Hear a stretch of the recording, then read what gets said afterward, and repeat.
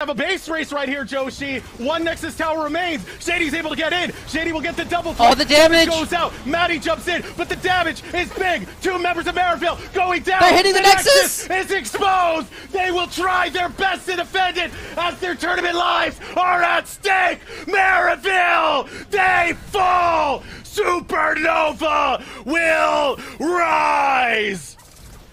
Oh my god, Eric, Supernova taking it in such a tense situation. I can't believe Maryville actually just ignored the Elder Dragon. They didn't use it for the fight at all.